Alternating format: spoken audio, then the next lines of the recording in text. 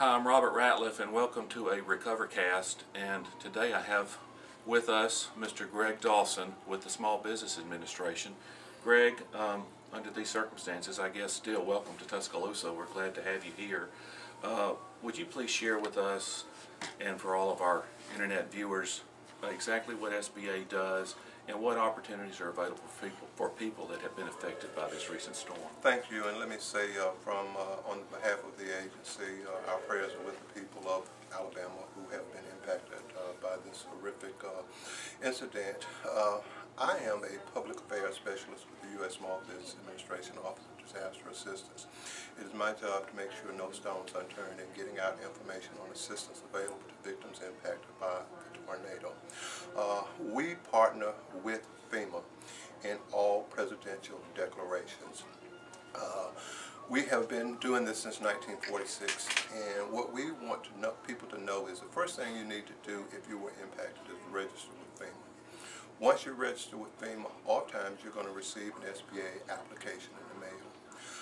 Most times people will get that application because of the nature of our name, Small Business Administration. Homeowners will say, well, I'm not a small business, why are they sending this to me? They'll take that and toss it in the trash. That's the first mistake. If you receive that application, it is absolutely critical that you complete it, or all federal assistance will cease at that point. Case being, everybody's not going to qualify for an SBA loan. For those individuals who don't qualify, SBA is going to refer them back to FEMA for their Other Needs Assistance Program, and that's where the grant dollars are. Now, what is available to homeowners as well as businesses? Homeowners can borrow up to $200,000. Renters can borrow up to $40,000, and this includes the loss of clothing, appliances, as well as automobiles. Businesses can borrow up to $2 million.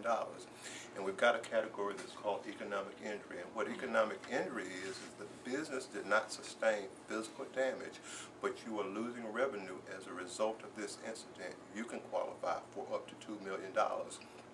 Major industries can qualify above that ceiling, such as a B.F. Goodrich, which is a major employee here. They could go above that $2 million ceiling in terms of assistance from the agency. But the one critical message that we want people to know and to understand is if you receive an SBA application, it is key and critical that you complete that application. We've got disaster recovery centers where we partner with FEMA to provide assistance to victims that have been impacted. If you can't get into a disaster recovery center, call our 1-800 number, which is 1-800-659-2955. One of our customer service representatives will walk you through the application process.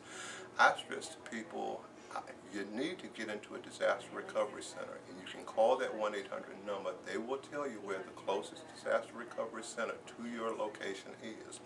It is better for you to sit down one-on-one with our customer service representatives who are going to walk you through the application process.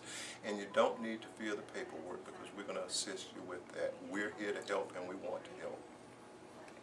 That's all good information. And we've got your contact information on our website, RecoverTuscaloosa.com, so we'll make sure that we keep relaying that same information out. Anything else we need to share with these folks this morning?